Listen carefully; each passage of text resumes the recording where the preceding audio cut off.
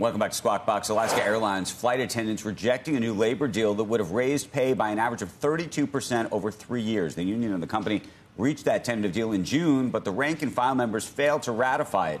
The union says it's going to survey its members to determine key issues and then try to return to the negotiating tables to address them.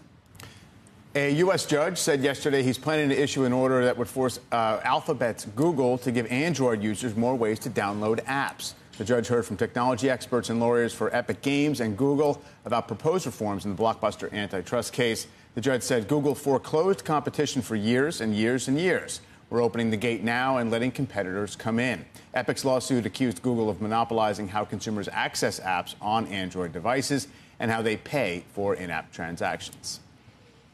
And Kansas City Chiefs CEO Clark Hunt says the Taylor Swift craze helped fuel a 30% increase in the team's fan base amid its Super Bowl winning season. Swift began dating Chiefs tight end Travis Kelce last year and made frequent appearances at the games. Hunt said her impact stunned the league, which confirmed that 30% metric without disclosing how exactly it measured the fan base. All right. High stakes in that relationship, apparently, here. Yeah. Well, yes, but also, I don't know. Are you saying it's a loose definition of fan? Yeah, are you possibly suggesting that this might not be perhaps he may not have too many years playing left? Yeah, we'll see.